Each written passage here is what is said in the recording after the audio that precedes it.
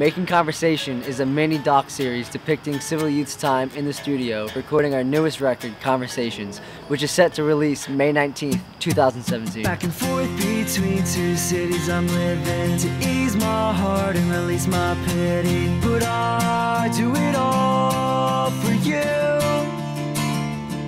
Searching high and low. Dun, right before it happens. Or if there's dun, dun, dun.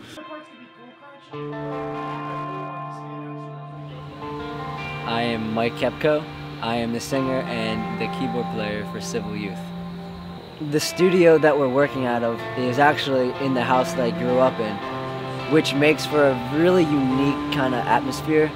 Lyrically speaking, you know, I'm talking to a prior Michael, so to be able to kind of harness the energy of my house where I grew up in, it's kind of, it just fits with the theme of the album.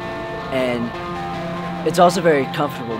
Fall asleep on the couches that are inside the studio, and I can go up into my room, and it's a nice isolated workspace, you know.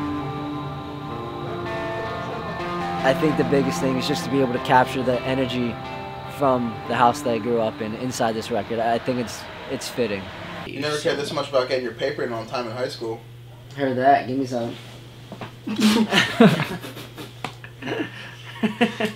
The deadline's tomorrow. I'm gonna hand it in today. I don't want any weirdness. My teacher. Must suck for your mom, dude.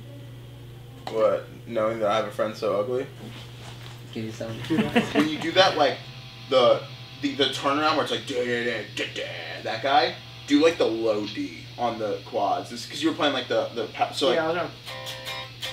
Yeah. Go. So, yeah, I think that'd be cool at the very least. You know. Maybe go down so like go like. I'm Evan Seeberger. Started playing music when I was pretty young. You know, I played guitar, and I started everyone played guitar. So I slowly just moved over to drums and kind of been sticking with it ever since. You know, normally it's like a day here, 2 days here, a week maybe, but like we've had the time just to get in and do a month plus straight of just like recording. We had all the writing done prior. It's been really just easy going, just like day after day. It's wake up, record, maybe take a day off, but you know, it keeps like everything just flowing. With this one, I feel like everything is a lot more tight. This album is really, I don't know, it's just, you get good feelings, you get good instincts, and this is one of those.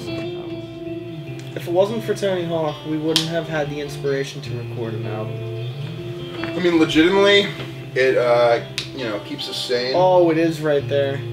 My name is Daniel Chapman. I am the guitarist for Civil Youth.